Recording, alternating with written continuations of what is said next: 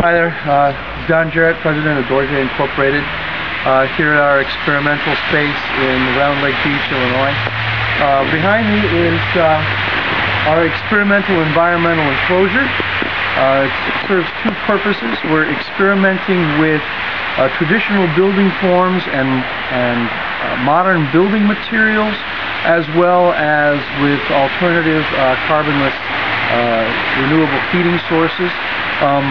This building is modeled after a Yurt, the Tibetan and Mongolian circular dwellings, from which I think we get the Hogans of the Navajo in Arizona and New Mexico.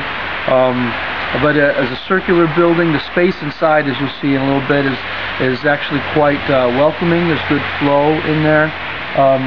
Also, it gives us a wonderful environmental enclosure to experiment with heating, and we'll see that in a minute. This is our first day with snowfall, so we are under our first snow load, so we're going to measure how deep the snow is on top of it now.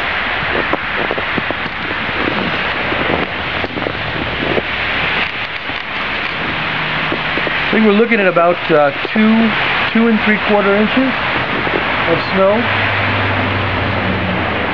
Yeah, I'd say 2 3/4 inches of snow fell overnight, and surprisingly it stuck, but it's very heavy, sticky snow.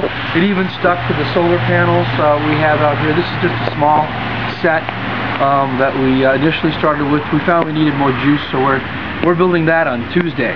So we'll come on inside.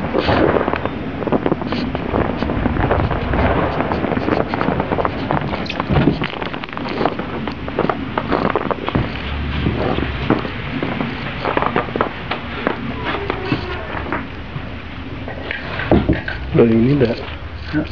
So this is the inside of what we've affectionately named the Shabadoo Shack. Shabadoo is just one of those words we made up around here when we don't know something so nifty we don't have a word for it. You see up the typical Yurt center hole. We have the top up there that was manufactured from very commonly available materials. Some wood, and actually those pieces up there are basement window covering units that have been shelved together with that wooden centering. As you see, our tracking materials are temperature tracking. We have an indoor and outdoor temperature, and so far we've been able to keep this building with very little heating at all. At least 20 degrees above the ambient temperature. It's really warm and comfortable in this space. Right now we are setting the baseline for heating. We're using an oil heater that is at its lowest setting usually. Actually right now it's at the middle setting at 900 watts.